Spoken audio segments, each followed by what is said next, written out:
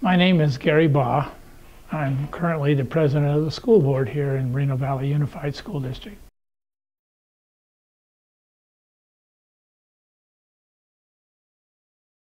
I was first elected to the board in 1998 and served until 2002. Then I was reappointed in 2014 and then ran for election, 2013, and then ran for election and won a one-year seat. And then this last year I ran again for a four-year seat. I was actually born in the state of Washington in Port Townsend. But when I was in the first grade, we moved to Orem, Utah, which is south of Salt Lake, about 40 miles. Grew up there, attended Brigham Young University, and then went in the Air Force through the ROTC program, became an officer in the Air Force. While in the Air Force, I taught English at the Air Force Academy for 6 years. I was an educational administrator for much of my career. Finally ended my career as a personnel director for 2 different Air Force bases, and actually served as a deputy base commander on Guam for 1 year. So we moved 13 times in 22 years in the Air Force, so I've had a lot of experience. One of the reasons I ran for the school board was that in moving around all those times, you could never get a sense of community. And so once we lived here, we moved here in 1987. Then Moreno Valley kind of became our home, and we have lived here ever since.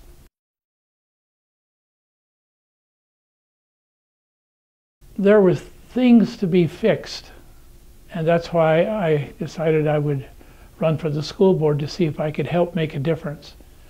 You never make a difference by yourself. You have to do it in collaboration with other people.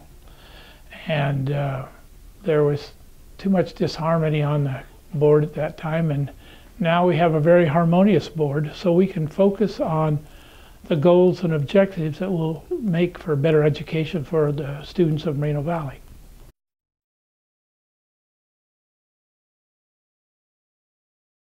A board is to ensure fiscal accountability, to set long-term goals, to focus on things that will improve the educational process. We don't get involved with the hiring of people or the firing of people. We don't get involved with we approve the principals, but we aren't part of the process until we have to give a formal approval. So people assume that because we're on this Board of Education, we can do the administration, and we don't do administration. Anytime I get that kind of call, I listen patiently and then refer it to the superintendent for her to solve the problem. Our job is really to hire the superintendent and make sure that we have adequate and exemplary achievement. And if we don't, then we have to get a new superintendent. But that's really what our job is.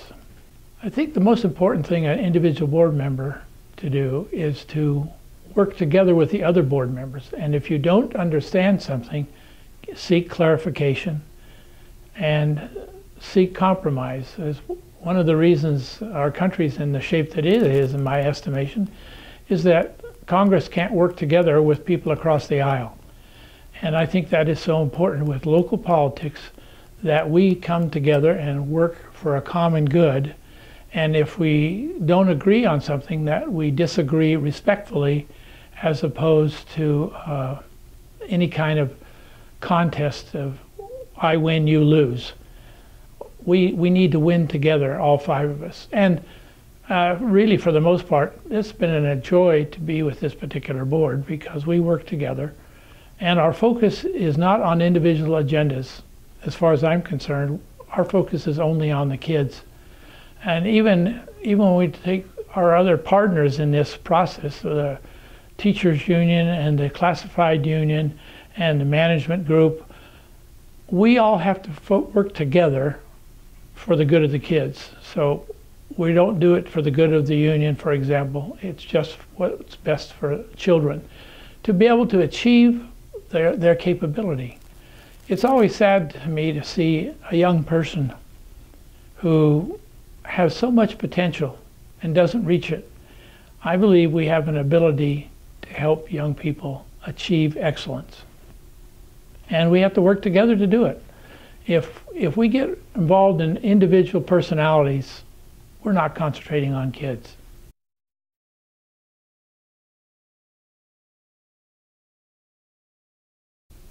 One of our big goals, besides increasing our graduation rate and reducing the dropout rate, was to have more people become competent in the language, to be reclassified as no longer an English learner but proficient in English. That is so critical, that people learn the language of the country they live in, and therefore they can contribute more and they will achieve more. They can become excellent in education, and it's been one of our goals to do that, to create a family environment where we care for one another, and that we've made great strides, for example, to involve parents. Parents are the key to success, in my estimation. If you can get the parents involved in the schools, then they are involved and their kids see that. You know, for example, the programs over at some of our elementary schools to actually teach parents how to be parents and how to use the technology that's available to know what their kids are doing in school, to see whether they're attending, whether they've got all their assignments in. Even a reading club has been formed with some of these parents.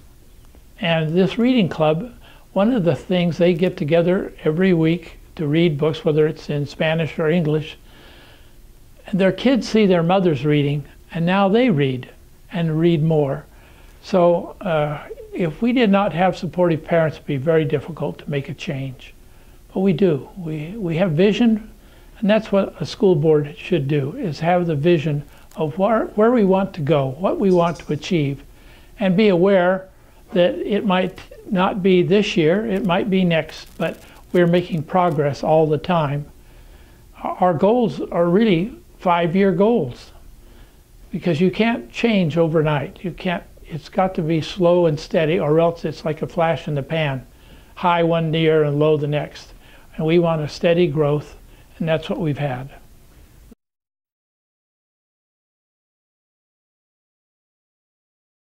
We have a strategic plan. And that strategic plan is not just a paper to show somebody. It is actually, it moves our budget, it moves our priorities, it gives us direction. And the strategic plan, coupled with the funding mechanism that goes along with it, everything is programmed that this is what we want to accomplish by this date, by this year, or by next year, and we'll fund it and make sure that those funds are properly spent. A lot of people think that the extra bond money that we gave would be for things like salaries or benefits.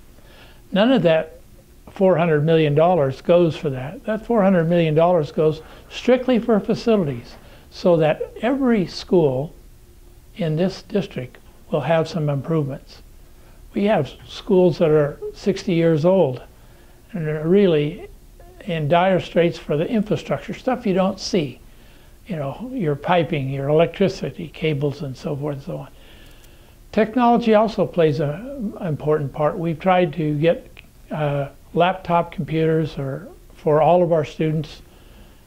Things like that cost a lot of money, but you program it, so much this year, so much next, and by the time our 5-year plan is done, it'll be achieved. So I think that's why things get done well, because there is a plan and it is followed, and there's an accountability which is really unique. Many times we get a plan and nobody ever asks us after the plan is done. But in this district, there is so much accountability, so much reporting back, and something measured is better than nothing measured. And something measured and reported on is even better. And so it is reported on and followed up. So I think that's a key to success, is to have follow-up for goals that are worthy goals.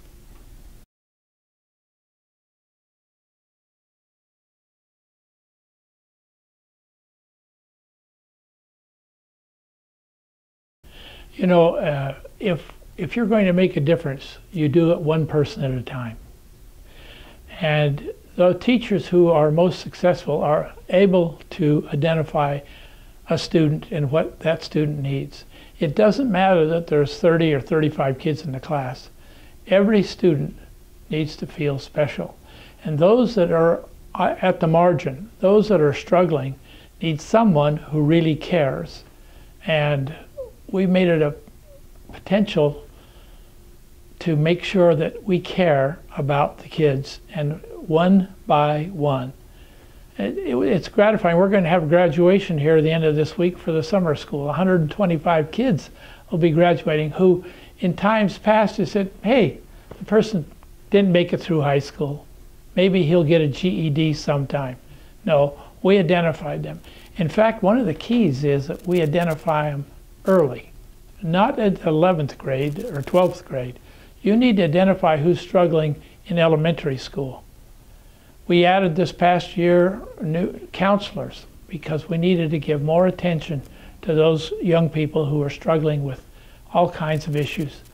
So focusing on the one, that's why you leave the 99 for the one.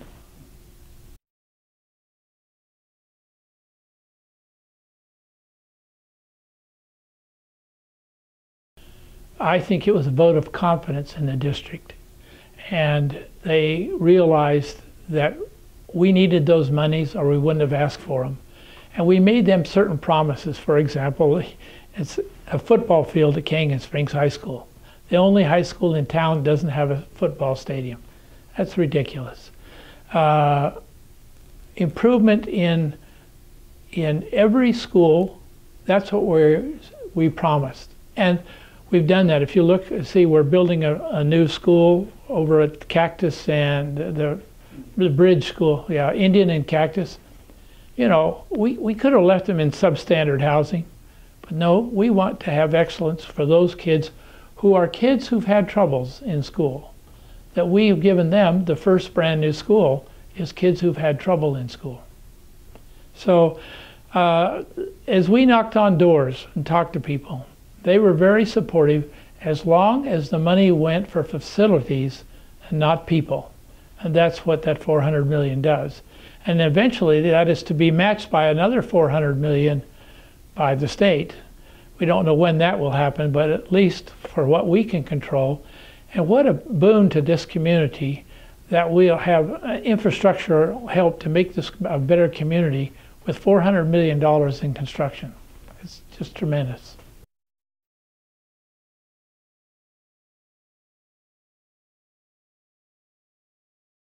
Well, I think it tells the students that we value them, that we care about them.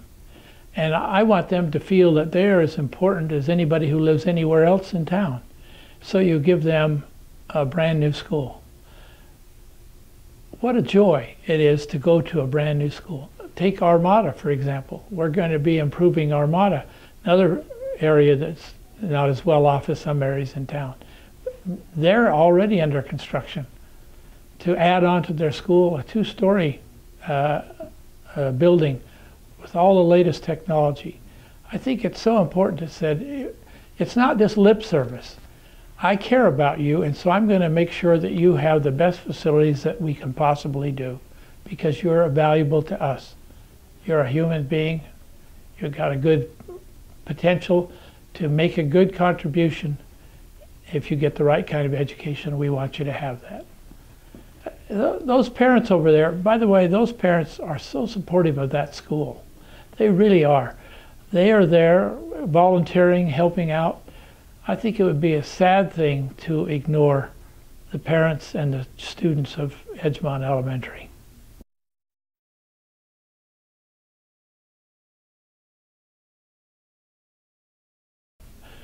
When one moves to town, one always asks, where are the schools? How close am I to the schools?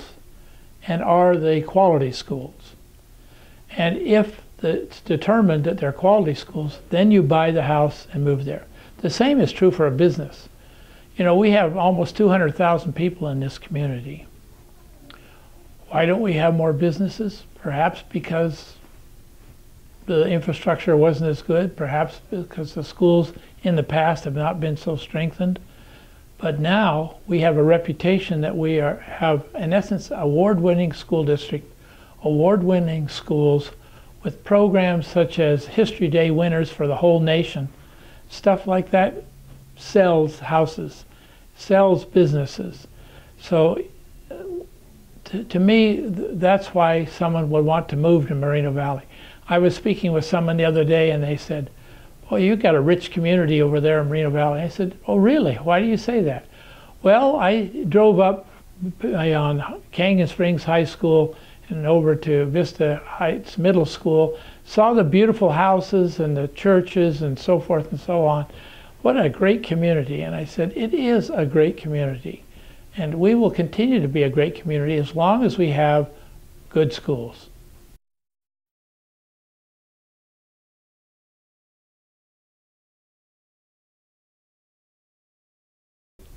There are a lot of reasons for that. One is that we have an outstanding superintendent, and she is a dynamite leader. We also have Jesus Holguin, who's the president of the California School Board Association. And every other word out of Jesus's mouth is Moreno Valley Unified. It's been unique to serve with him because he's so knowledgeable, and he also promotes the district, and he shares the successes that we have had and the ideas and how we got there, and he takes from them their successes. And to me, it's a very symbiotic relationship that only leads to improvement. So I'm delighted that we've got him on the school board.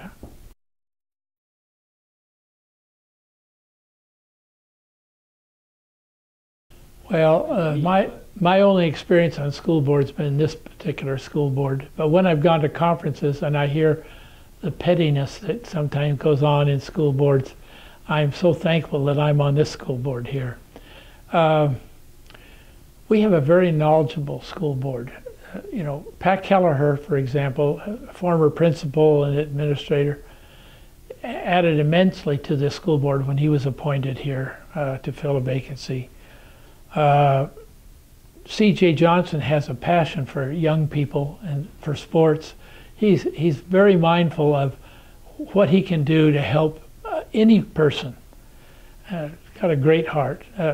Denise Fleming, she is a dynamo. She works hard. She's passionate about schools. She's passionate about the minority students and the underprivileged students. And she makes sure that we are mindful of their needs. Jesus already talked about Jesus, what a great guy he is. It's just a great board, and I enjoy serving on it. When we disagree, oftentimes in closed session where you can actually talk about things that could be divisive, it's interesting to me that eventually we can help another person to come to a different point of view than they held originally. And but when we're on the dais, we're very respectful of anybody who comes, whether they're throwing stones or not, because that's their opinion and they have a right to do that. But we are never condescending, and we're always respectful of others. And I really think, I don't know that anybody has a hidden agenda, at least has not revealed it to me. Our agenda is the education of these students. That's the agenda.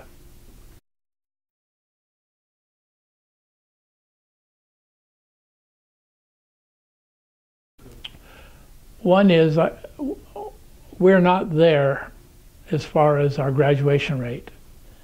You know, we want to graduate 100%. That might not be practical, but where we are currently is not where we want to be. We want to be up around 90% or more. And so what that's going to take is continued focus on our strategic plan, on our funding for the things that need to be done. And that's what I'd like to see. I also want to see High School 5 built. I want to see the improvements made at Moreno Valley High School Canyon Springs High School, Moreno Elementary, and that's another school like Edgemont that has so much that can be done. And to me, if we do that and we focus on the education of the kids, we will deserve a pat on the back. I don't think we're there yet. I think we still have a way to go to improve.